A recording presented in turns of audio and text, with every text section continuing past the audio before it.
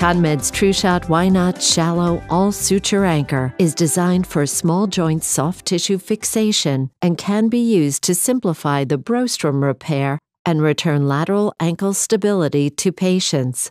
To begin, make a small incision at the fibula's distal tip and in line with the anterior talofibular ligament. Use a rongeur to prepare the attachment site for the ATFL repair.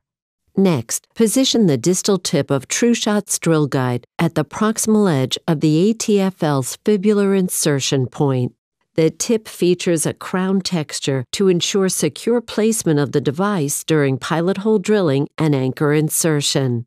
Use the hole microfree mini driver to advance TruShot's drill forward until the hard stop is engaged. The hard stop provides an exact 10 mm pilot hole depth for the shallow anchor profile.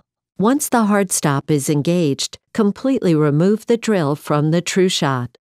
Then, gently mallet the proximal end of TruShot to advance the Why Not Shallow All-Suture Anchor until the proximal end is flush with the white handle and the blue side trigger is fully extended.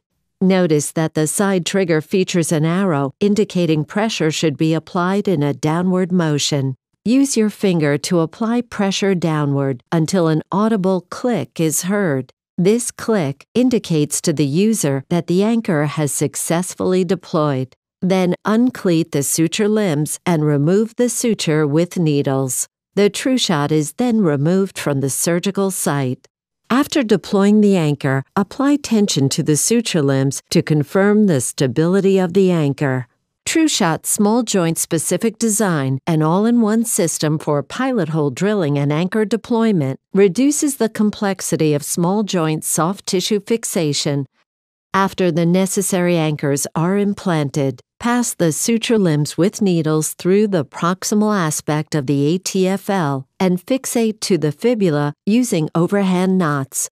When fixation is achieved, cut the suture limbs. This completes the repair.